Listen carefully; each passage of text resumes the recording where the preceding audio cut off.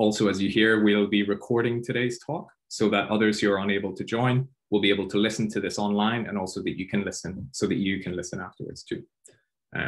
So just briefly, the purpose of the Transitions Talk seminar series is to place the research that we do as transition scholars into a broader context. And we try to do this by inviting new perspectives on innovation and sustainability. We involve different actors from civil society and also from other kind of places in society in a speaker and panel style format, often centered around a specific societal challenge or socio-ecological concern or technological concern. And in doing this, what we try to do is essentially learn about how we can think and collaborate in new and possibly meaningful ways in response to the challenges of our time. Within this talk, we try to provide an opportunity to hear these perspectives, to reflect, and also to network amongst others who share this interest. For those of you who have joined for the first time, this is part of the Transition Talk series. This is the first talk that we'll have in 2021 with a specific focus on food systems and the interrelatedness of food systems, particularly in an urban context. And if you're interested in the talks that we have had in the past, please feel free to check the page that we have on Chalmers, the Transition Talks page, where we outline the other series that have occurred. So today we have with us Emily Norford as a keynote speaker. Emily is implementation manager in EAT, and EAT is an international science-based nonprofit that's committed to food systems transformations. Thanks so much for joining us, Emily. Super excited to hear the perspective that you'll bring in today and to learn from your experiences. We also have Eric Andre, who's a municipal PhD student, connected to physical resource theory at Chalmers and also connected to Gothenburg municipality. And we have with us also Anna Winqvist, who's a professor in the University of Gothenburg and Sahlgrenska Academy at the Department of Internal Medicine and Clinical Nutrition. As you can see on this slide, we have a three-part format for today's seminar. Firstly, we'll have Emily, who'll provide a keynote presentation, and Emily will share her experiences with us from the Shifting Urban Diets initiative, which is based in Copenhagen. And it takes an integrated and holistic approach to food systems transformations in an urban context. And then after that, we'll have 20 minutes of panel reflections where Eric and Anna will be invited to share their perspectives and also to engage in a dialogue with Emily together. And that will continue until 12:45. And then for the final 15 minutes, we'll have a bit of an open format where we welcome questions from the audience or reflections, and we can bring these into a conversation with either Emily, Eric, Anna, or all three. So that's the format for today. Very quickly, before I pass over to you, Emily, I just want to mention that for participants, please, it would be great if you could ensure that your microphone is muted and that your video is turned off so as not to disrupt others in the call. If you would like to either provide reflections or comments alongside the presentation, please feel free to do that in the chat function in the Zoom call. And also for the final 15 minutes, we'll have a more active engagement with that function too. If you ask a question, we can either read this question on your behalf, or you're more than welcome to unmute yourself and to turn on your video and ask the question yourself. We'll have our videos on as speakers, facilitators, and panelists throughout the call. And as you heard at the beginning, the call is also, this transition talk is also being recorded. So with that, I'd like to pass over to you, Emily. Thank you so much for joining today. You have around 20 minutes to share your experiences with us. Good luck. Thanks. Okay, thanks very much for the introduction, Gavin, and it's a pleasure to be with you all today. So I'll just pull up my screen sharing now. Can all of you see my slide? Thumbs up, great. So my name is Emily Norford, and I manage EAT's portfolio of cities' urban food systems-based projects. I've been at EAT for about 5 years, and I have a background in environmental studies and sustainability science. And today I'll speak with you mostly about one of our initiatives called Shifting Urban Diets, which is aiming to make healthy and sustainable food the default in cities. This project focuses on Copenhagen, but I'll get into a little bit of background on what EAT is as an organization, what types of work we do with cities, and how this Copenhagen project can have broader relevance. So I assume most of you are generally familiar with kind of the global challenges we're facing today. climate change, biodiversity loss, health problems, especially now with COVID. And EAT firmly believes that transforming the global food system is a key way to reach a number of our global goals, to achieve the Sustainable Development Goals, to achieve the Paris Agreement. So it's really crucial that we work on this food systems transformation in a holistic and systems-based way. EAT is a fairly small, fairly young nonprofit based in Oslo, Norway. And we work at the intersection of science, business, policy, and civil society to transform the food system, looking at food from both a climate and health perspective. So taking this really integrated approach. We also work in several different ways. You can see at the bottom of the screen here, we have different approaches based on generating knowledge, engaging these different types of stakeholders in kind of unconventional and impactful ways, and also translating this knowledge and engagement into action. And I think our Shifting Urban Diets initiative is kind of a good example of how we're bringing together all three. So EAT has recognized that transforming the global food system is really crucial for achieving global sustainability and health-related goals. In 2019, a report was released by the EAT Lancet Commission on Food, Planet, Health that sets the boundaries for a healthy diet from a sustainable food production system.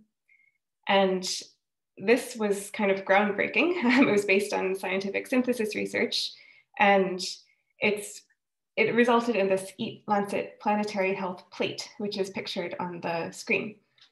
And you can see with this plate, ideally people eat around half fruits and vegetables, a smaller amount of whole grains, a smaller amount of plant-sourced protein, and then really minimal amounts of animal-sourced foods. So we're not saying the whole world has to go vegan in order to fix climate change, but really minimize animal-sourced foods and increase uptake of fresh fruits and vegetables. And this is something that can be applied to any type of geographical or cultural context. When this report was released in 2019, it got a lot of global media attention. So there's some pictures of that here as well. And it's really become the scientific evidence base for EAT's work. So we have the science, but then how do we make the impact? And one of the channels that EAT really focuses on, and that the work that I do is related to, is transforming urban food systems. We see cities as a really important change agent. As you probably know, over half of the global population lives in cities, and this is projected to grow. By 2050, around 80% of all food produced in the world will be consumed in urban areas. And cities are really big hubs for resources and consumption and waste. Moreover, municipal governments are often kind of more closely connected to their constituents and the citizens, and are in a position to make more rapid and impactful change than national level governments. So cities can be really impactful, and they can move quickly and have an impact. And EAT's work with cities is focused on translating kind of the global level synthesis science into local level action. We have a number of different projects seeking to do this in different ways. There's the Shifting Urban Diets initiative, which I'll spend most of my presentation talking about. We also partner with C40, which is a global network of cities working to address climate change on a dedicated food systems network. We're part of several different kind of large EU projects looking at urban food systems transformation from a citizen-driven innovation perspective in the Food Shift project, and from an integrated food policy and food strategy perspective in the Food Trails project. We also have collaborated with UNICEF on children eating well in urban contexts. And we've been involved with the Milan Urban Food Policy Pact, particularly the annual Milan Pact Awards program.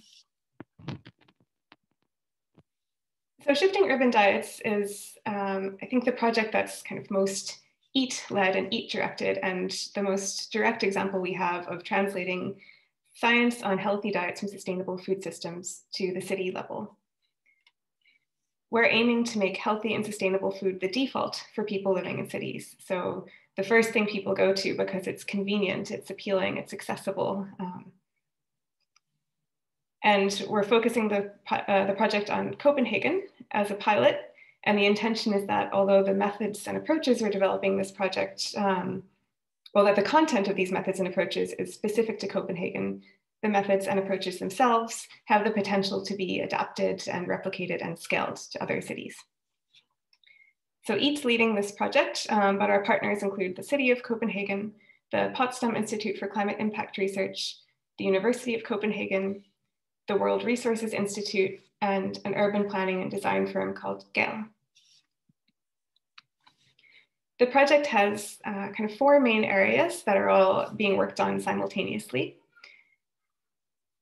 First, we're working to establish a science-based target for Copenhagen's food system focused on the greenhouse gas emissions.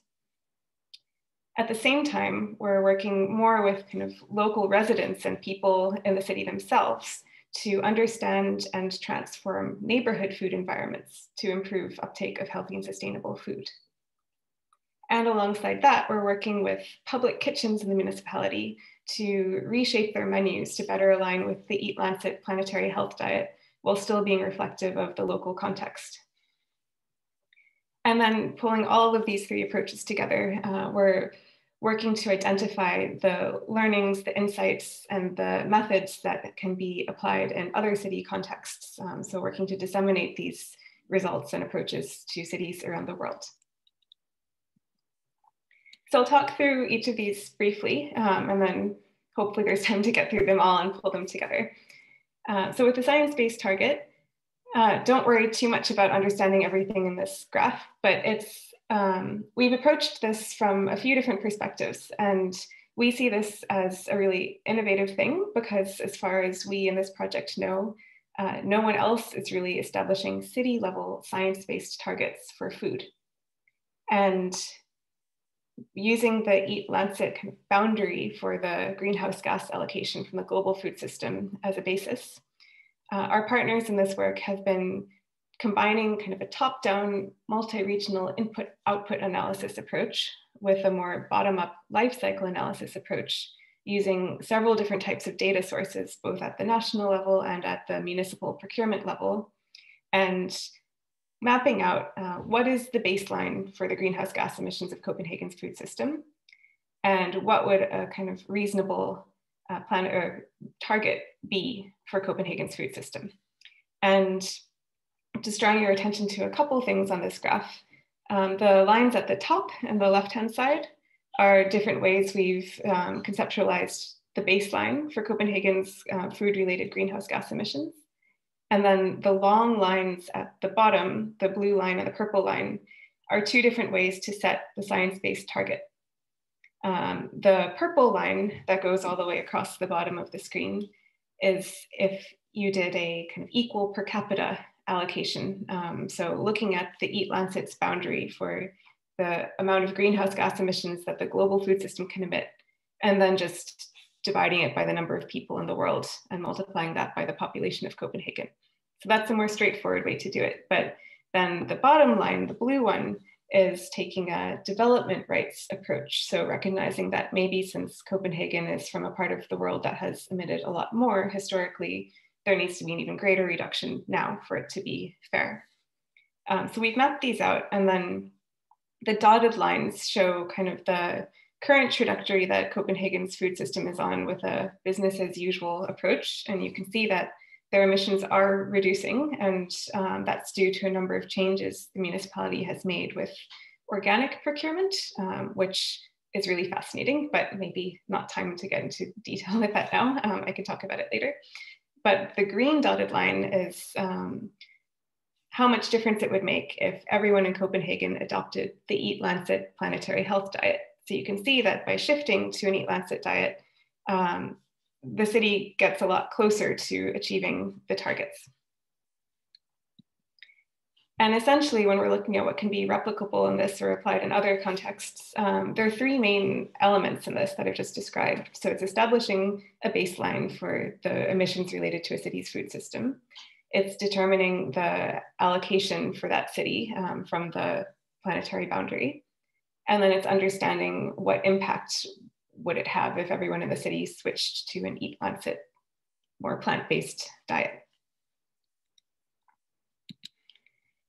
But then that's a little bit high level and not something that kind of individual citizens experience or care about so much. So to complement that and to try to really apply approaches that can help the city achieve this target in a very kind of tangible way, we've been doing some work led by Gail on understanding and reshaping neighborhood level food environments. So the food environment is really kind of the physical, social, or economic interface where people interact directly with the food system. And it can be what foods you're exposed to, where you buy food, where you eat food, etc. And then to better understand this, we've selected kind of 2 different case study neighborhoods in Copenhagen and done a series of analyses.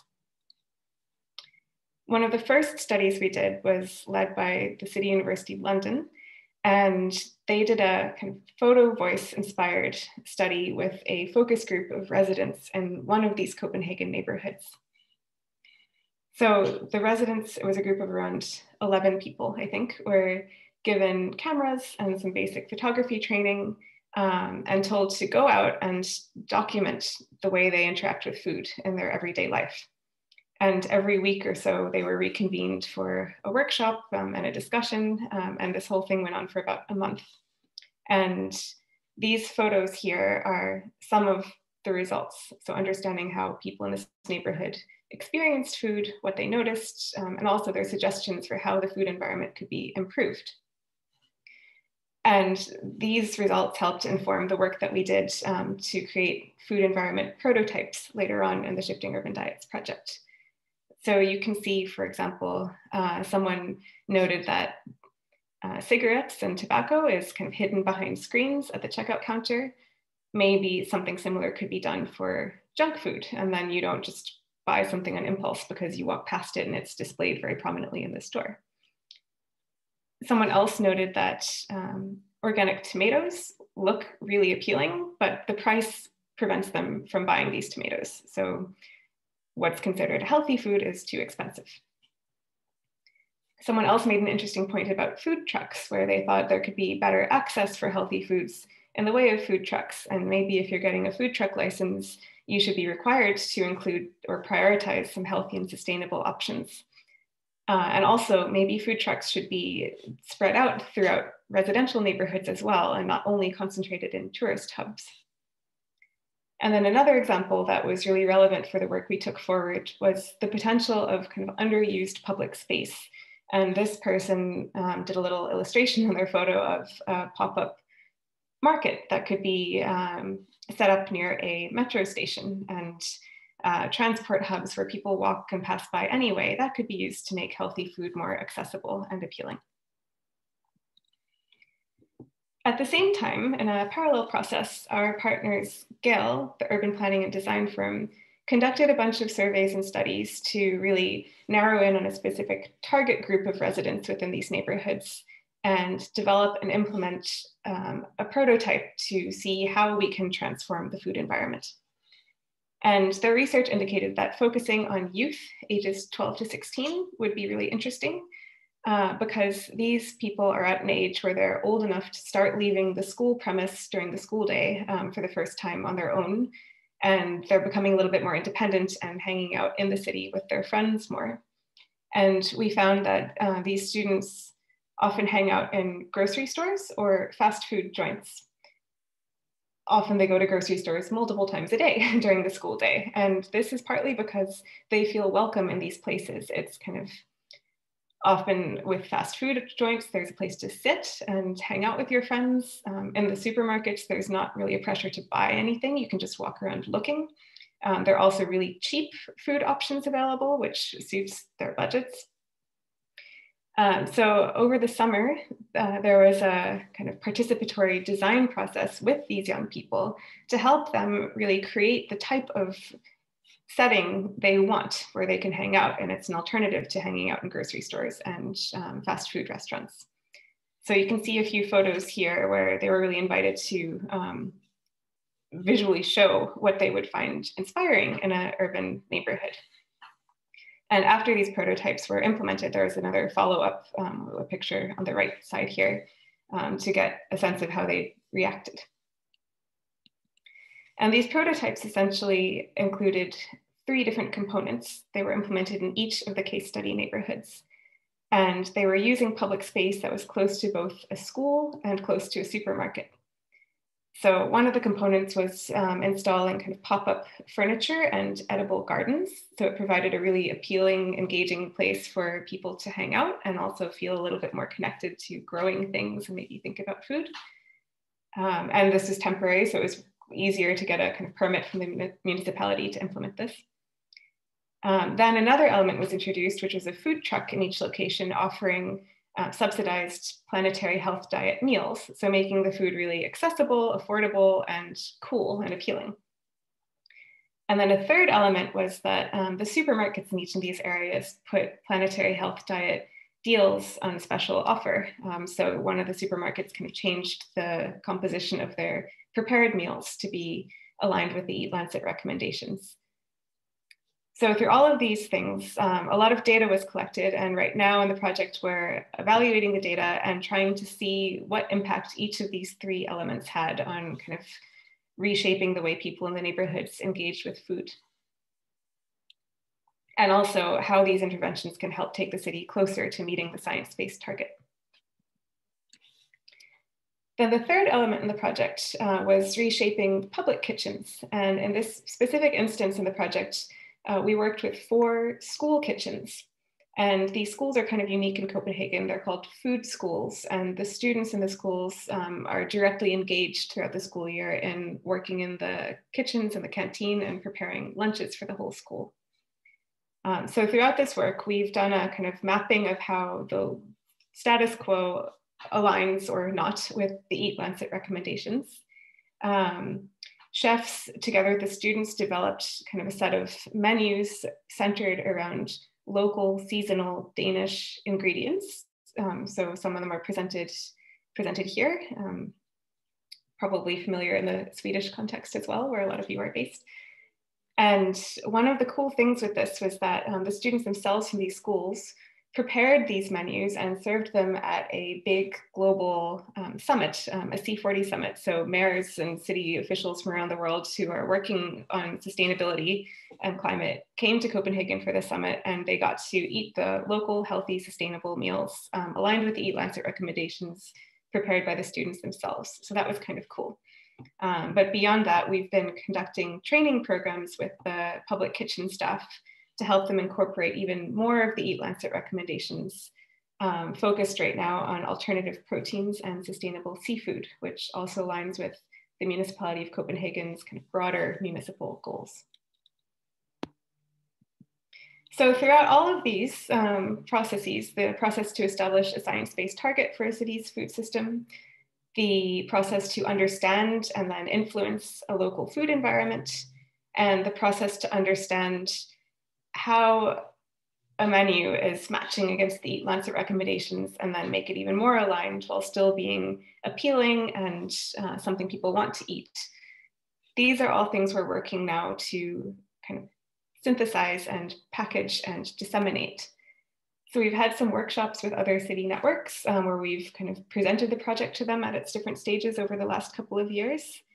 And now in 2021, which is the last formal year of the project, our big focus will be on distilling these 3 different approaches into kind of toolkits and guidelines that can be made publicly available. And we'll work with some other cities to understand how these guidelines can best help them achieve their own food-related ambitions.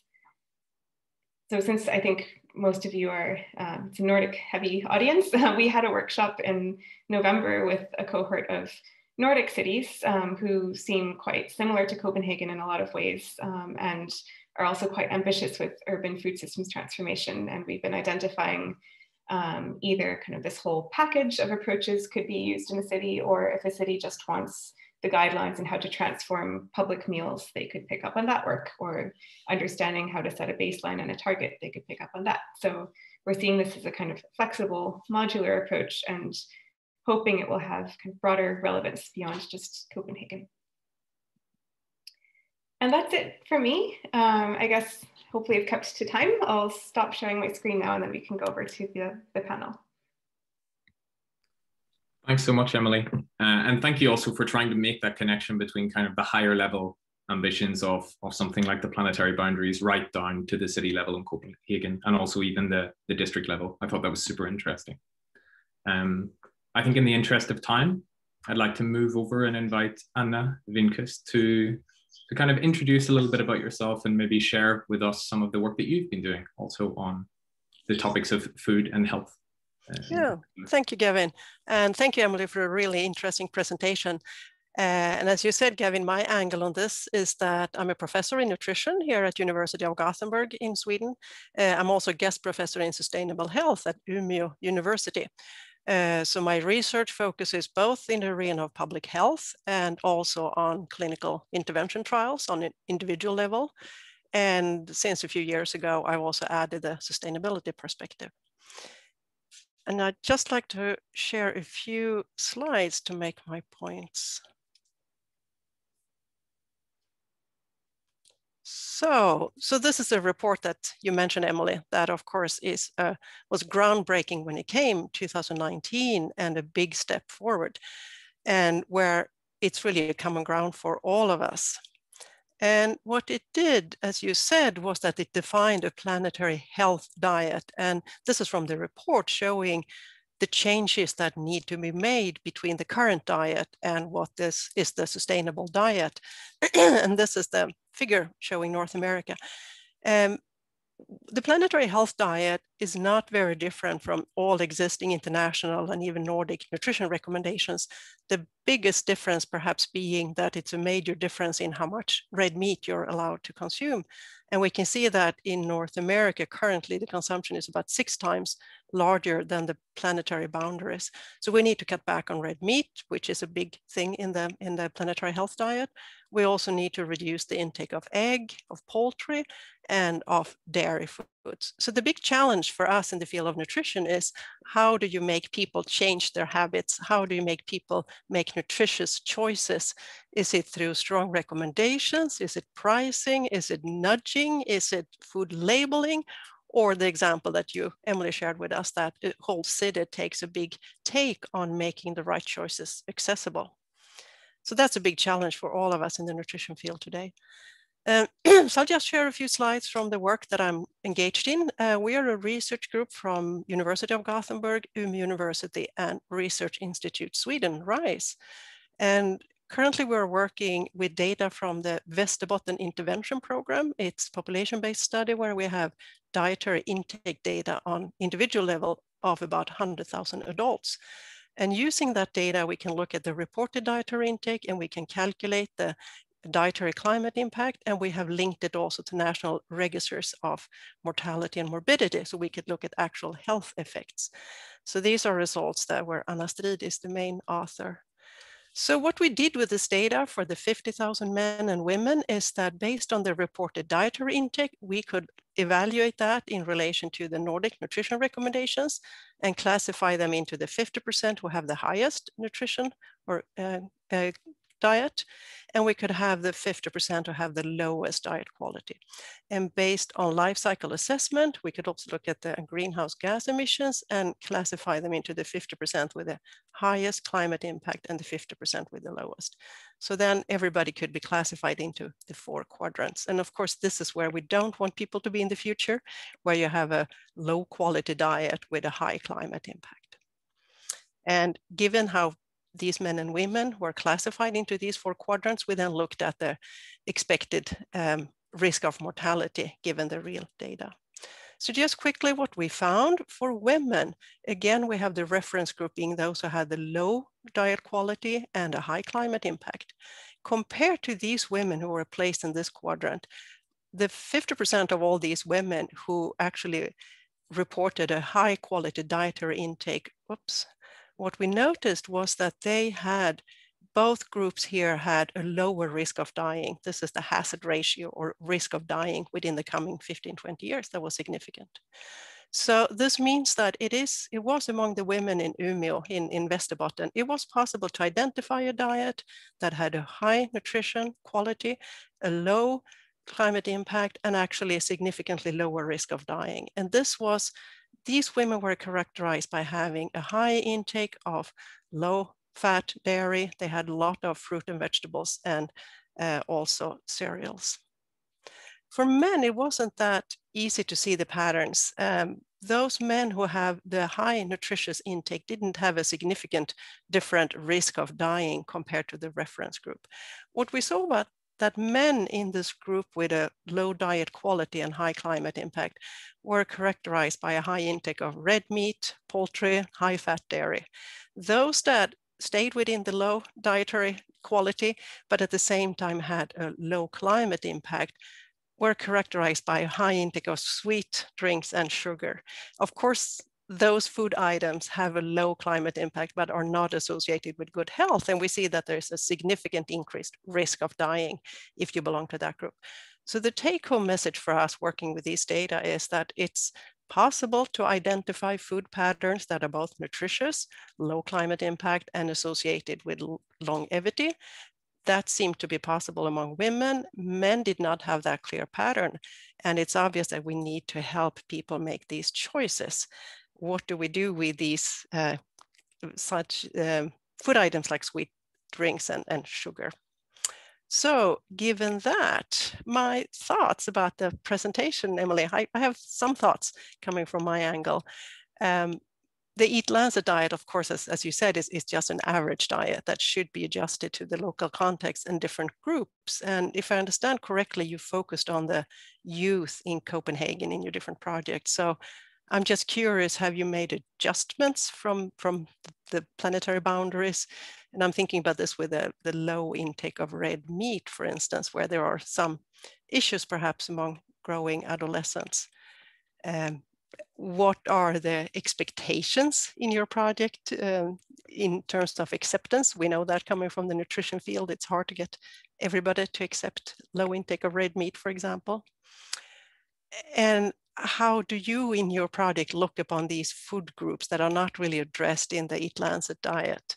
The sweet drinks, sugar, alcohol, that we know from national reports that perhaps as much as 20% of caloric intake in Nordic countries may come from this group. And I'm just curious about your outcomes of the project. Will you evaluate adherence to the Eat Lancet diet? Will you look at the planetary boundaries, or what are the key outcomes?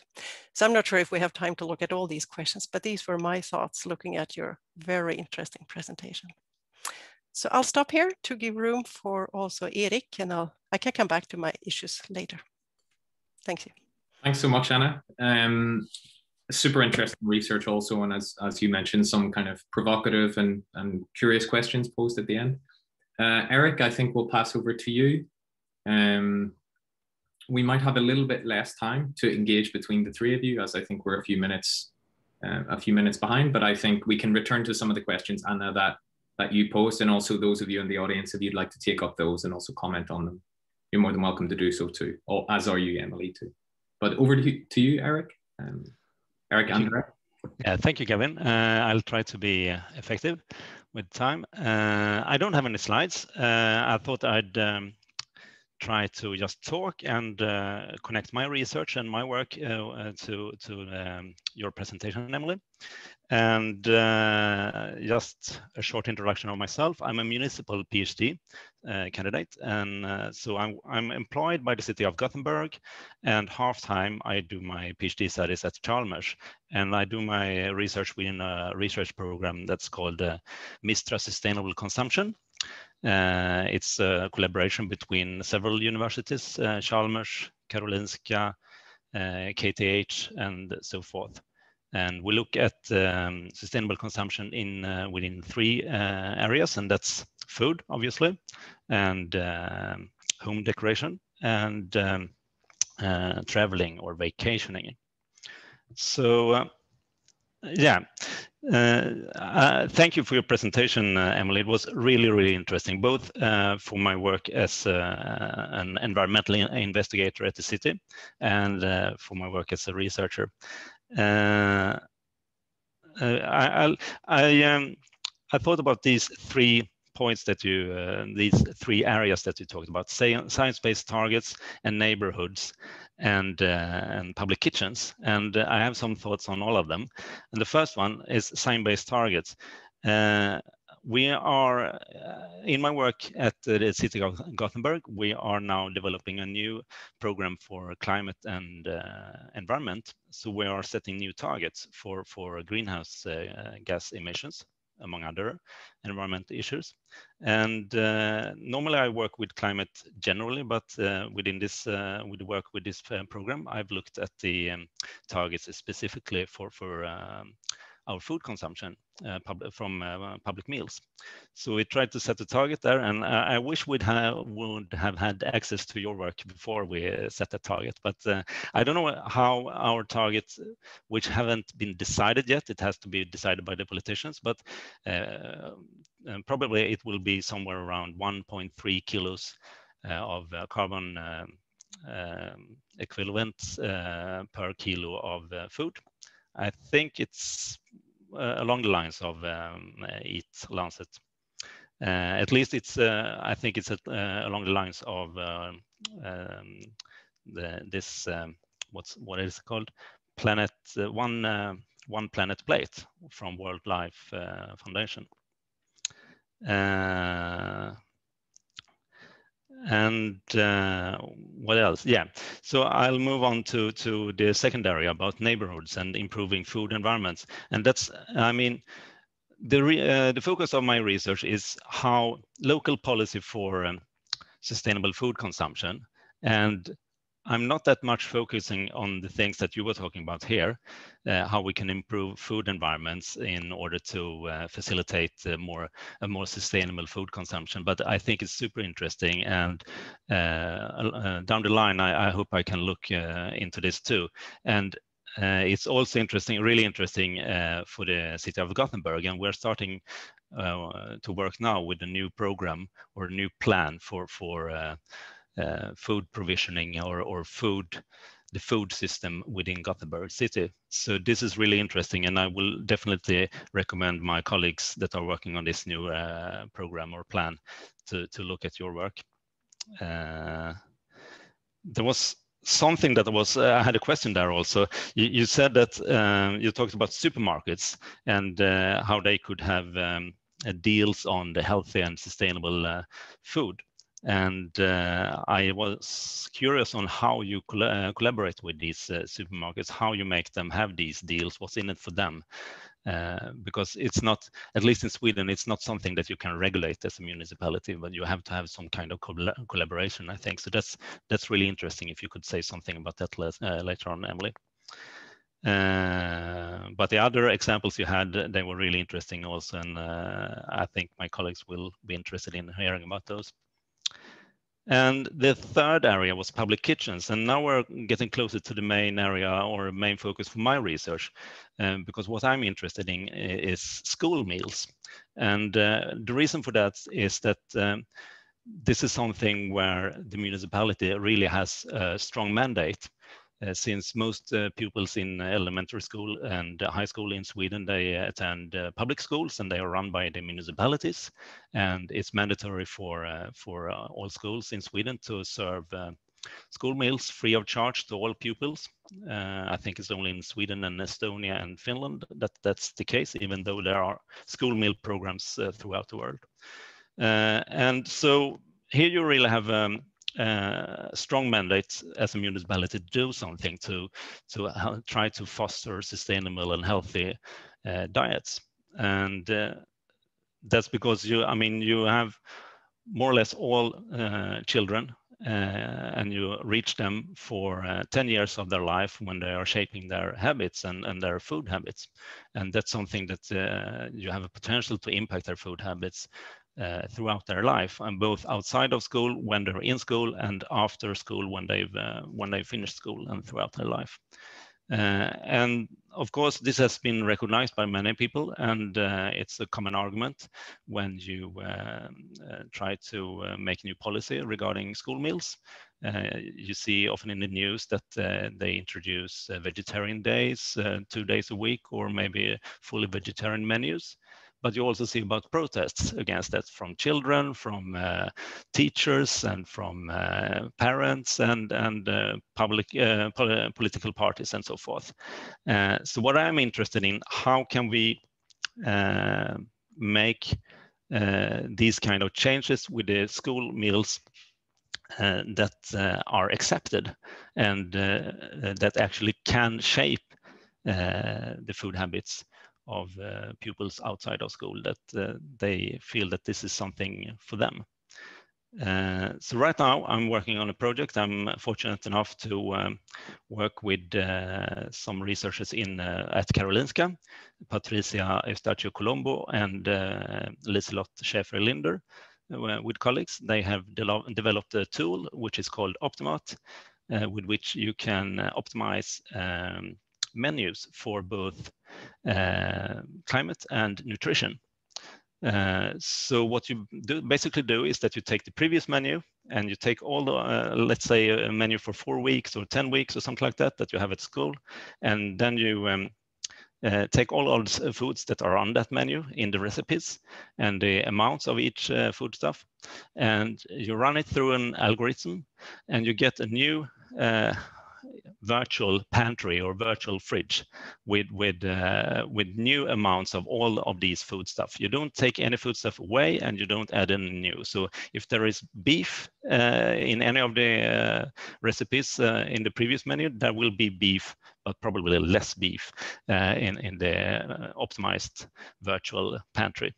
And from that you make a new menu. And they've tried this at some schools in Botkyrka and Uppsala, and they decreased the climate impact by 40%, and they retrieved, or they had the same nutritional quality, and they also decreased costs by 11%. So that we're going to try now in some new schools, and we're going to add communication and see how that affects the acceptance of such a new menu. And yeah, I forgot to mention that when they tried this in Botkyrka and Uppsala, the acceptance of the new menu was as good as the acceptance of the previous menu. So I think I overshot my time there, but it's hard with only a few minutes. But thanks again, Emily and Anna. Really interesting to listen to you. Thank you. Thank you so much, Eric, Anna, and Emily. We have overshot the time a lot. So I think first we should give Emily at least 2-3 minutes to react to the thoughts that she heard from Anna and Eric. And then we will somehow try to mix the discussion and questions from the audience and try to hear all of you at least once more. Yeah, but Emily, go ahead and try to keep it short. Great. Thanks very much, Anna and Eric. It was very interesting insights from your own work and also good questions. So I'll try to be quick. I don't know if I'll get through all of the points you made, but I think both of you mentioned something related to acceptance. So is our hope that this will be accepted? How do we get the kids in the schools to accept the changes in the menus? So maybe I'll start with that one. And one of the things that's been really interesting working with these food schools in Copenhagen is that the students are really actively involved in reshaping the menus. I should also note that we didn't do any specific work in this project to adjust the Eat Lancet reference diet for different sectors or age groups, nor did the project scope include kind of alcohol consumption, which hopefully isn't an issue for youth anyway, but sugary drinks are the things that are, I guess sugary drinks are part of the Eat Lancet sugar intake, but we didn't go beyond the scope of the Eat Lancet reference diet, and we didn't make any specific adjustments for different groups. However, in working to reshape the public kitchens and the school meals, of course, we were trying to comply with the Eat Lancet diet to the extent possible, but also we had to comply with the Danish nutritional recommendations and kind of the guidelines that the school kitchens have to abide by, which is also ensuring that the right meal composition is prepared for the right age group and the types of students who are eating it. But one way that worked really well with acceptance is involving the kids themselves in developing the menus and preparing the foods. And in general, the way Copenhagen works in these types of food schools is that the chefs from the kitchens speak closely with the students. And if they're introducing a new ingredient that's maybe a little bit out of the norm, they introduce it gradually in kind of small quantities. They let the students taste it. They have a discussion with them. What's it like? How do you cook with it? So it's not catching the students by surprise. And then when the students themselves are part of preparing the meals, they feel a sense of ownership and pride, and they're more interested in actually eating the meals. So that's been one way to kind of increase the acceptance of these meals. But that's a huge focus for the municipality of Copenhagen are the ones leading that work package, and making sure that the meals and the changes will be accepted by the kids is a really, really important priority for them. Just looking at another question, how to collaborate with the supermarkets. That was tricky. Our partners, GAL, the urban planning firm in Copenhagen, were mainly leading that collaboration, since they were the ones kind of on the ground in these different case study neighborhoods. And of course, it's something that the municipality themselves can't control or regulate, but researchers from GAL went to speak directly with the individual supermarket managers and explain what this project was about and what they were trying to test. And eventually, the supermarkets, it seemed, hadn't thought so much about kind of a planetary health diet, or the climate and sustainability and health impact being all linked together. And the changes that they made in their prepared meals or their promotion items was temporary. So it was also kind of an interesting thing for the supermarket to collect data on and see if people found those meals more appealing than what they were usually offering. And because it was temporary, it wasn't so much of a big commitment. But both supermarkets thought the project was really cool and they wanted to be more involved. And I guess in the future, it could also be something that could be good publicity for a supermarket if they're doing something appealing and sustainable. I don't know, I think I talked for more than 3 minutes. So maybe I'll just wrap up by saying, with the outcomes of the project that we're hoping to see, the scope of the project was to define and test and implement these different approaches for establishing the target and the food environments and the public kitchens.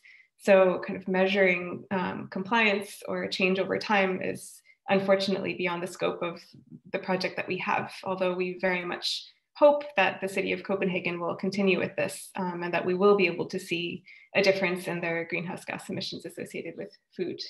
And in the future, we're really focused on bringing these approaches to other cities, but then also, I think with the target especially, there's a lot of potential to see how to establish a science-based target for other planetary boundaries. So moving beyond just the greenhouse gas emissions one, but we're not there yet. Thank you, Emily. I think probably you could speak another 20 minutes just referring back to the questions asked, and I would love to hear the discussion between the three of you. But I will pick up the first question from the audience, which is, what do you think of school gardens as an inspiration tool for kids to improve the interest in food? And the person who asked the question hasn't specified who should answer. So I think actually you could look at this both from a project perspective, from a policy or a nutrition perspective. So maybe I will give this first to Anna. How would you think of this in terms of raising the interest from a... Yeah, well, absolutely. And I'm sure that Emily and Eric have more to say from their angles, but absolutely. And I think that some schools are really working with this, but absolutely. And I think, like you said, Emily, involving the students themselves, that makes a huge difference. Maybe Eric? Okay, let's see. Yeah, I'm unmuted. Yeah. I'm trying to remember because I recently was a part of authoring a report on policies for sustainable food consumption, and I remember that we have something on this in this report, but I can't remember actually what the conclusion was. But I think it was it had been tried because we looked. I mean, it had been investigated in a few papers that we looked on, and I think they were positive regarding it, but I don't remember any details. But I could post a link to the report if you want to. Sure, that would be very interesting. Feel free to do that, Eric.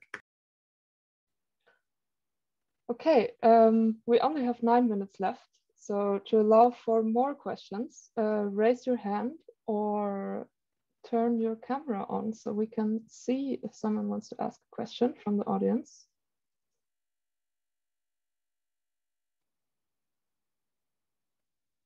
To raise the digital hand, you click on the reactions button.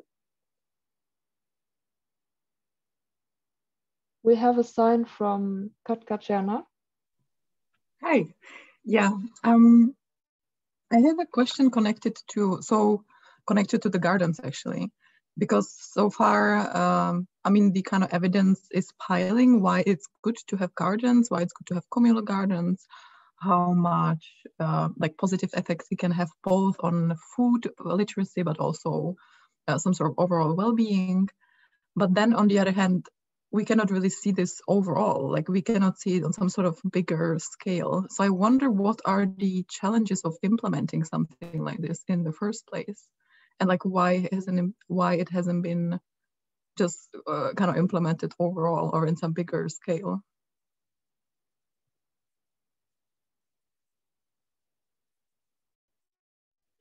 The question is also to whoever feels that they can contribute something. Okay, I can say one thing to the last question you asked, and why isn't it implemented more? And I think, and now I'm speaking maybe more as a civil servant, I think it's a matter of, at least in Sweden, that, well, pressed budgets for the schools. I mean, they don't have a lot of resources and they feel pressed on how they should use their resources. I think that's one issue, at least. And I also know that among teachers and staff working at schools, that they feel that they are being asked by the government and different organizations that they should address all kinds of issues. I mean, ranging from food and sustainability and violence among kids, and everything should be solved in schools. So I think they are a bit pressed like that. But I think it's really interesting with school gardens, and we have a few in Gothenburg City. Yeah, I think to add on a tiny bit, I don't know, or I'm not an expert on kind of what's preventing these from being taken up more in the Scandinavian context. So I think, Eric, your points on that were really interesting or made a lot of sense. But I think also it's a little bit trickier also with the climate and growing season here with school gardens. And we've seen some cities in other parts of the world, this is a much bigger part of the way they operate, and not just around schools, but Quezon City in the Philippines has a really robust kind of urban farming, urban agriculture, community garden initiative that's also been a big way that they've coped with the COVID pandemic. But then, so it's possible, and there's some examples to learn from other regions. But I agree, it seems like it hasn't caught on so much here, likely due to some of the challenges that Eric raised. Thank you, Katka, for the question and for the reactions to it. We have also a question from Bahare, who wonders about, and I think this is a question for Emily, the packaging and the use of plastic. If you look at that, and if there is an initiative to reduce the plastic use. Yeah, that's something that, to be honest, has been a little bit outside of the scope of what this project has focused on, but that's a really important point. And EAT was not directly the ones working with the local supermarkets or the food trucks in Copenhagen, but I did see in a photo that the supermarket prepared meals were still packaged in plastic. So even though the food itself was much healthier and more sustainable, the packaging was not. So I think that's a very important thing to address. And if we were to do this in the future, or something to kind of add a criteria for, the supermarkets also weren't initially part of the scope of the project, but then we saw an opportunity, so we went for it. But focusing on packaging is a really important thing to keep in mind as well. Thank you. And then we have Leonard, who wants to ask another question. Do you want to put the camera or your audio? Yes. Hello. Yeah, I was the guy asking the question about school gardens. But it was just a comment on that, because I'm also a politician here in Umeå, and I'm having a suggestion for that. And the school garden was actually supposed to be a collaboration between the elderly people close to the school, together with the school kids,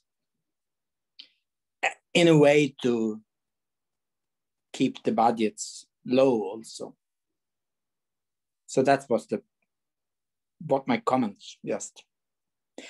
But we had problem in the municipal. They only saw problems with it. What land they're gonna use and things like that. But the suggestion was to use boxes, obviously. Make it simple and easy, yeah.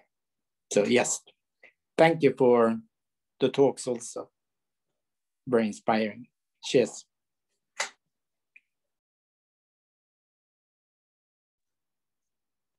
Thank you, Leonard, for this very interesting comment. We have 2 minutes left, and I see that Francis has some last question, and then I will wrap it up. You're muted, we can't hear you. All these different places to mute. I would just be curious from Emily, given that we're a university that is organizing this and we have researchers involved, if you have any thoughts of like what research you would want to see that you think is missing and that would be really important for the future work of like an organization or your projects. Yeah, that's a great question. I guess there are a number of different research angles that could be useful going forward. And one would be getting a better sense of the type of indicators and metrics to measure how a city is progressing towards achieving these targets. We've been working with the science-based targets part of the project, looking at different types of data sources, but I think more work needs to be done on how different cities with different types of data available can make sure they have the right data in place to do these types of analyses.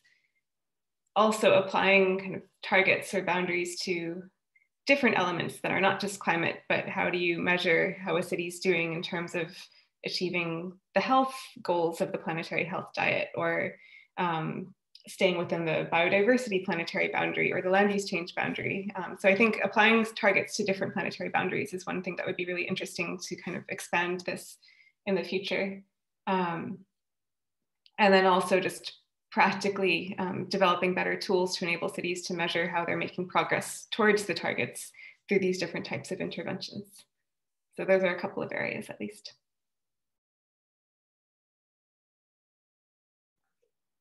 Thank you, Francis, for your question. Thank you, Emily.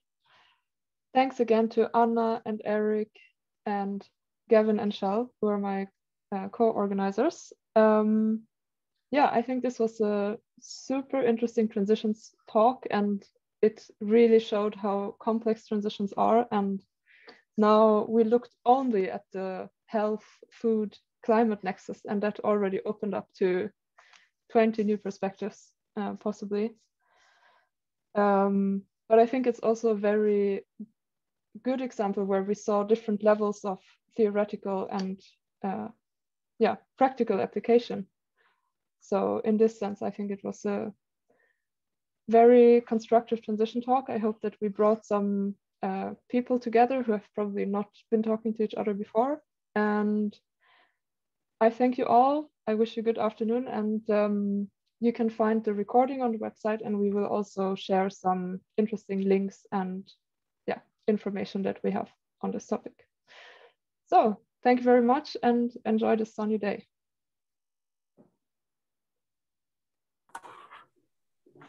Thanks for joining. Thank you for the talks. Thank you, everyone.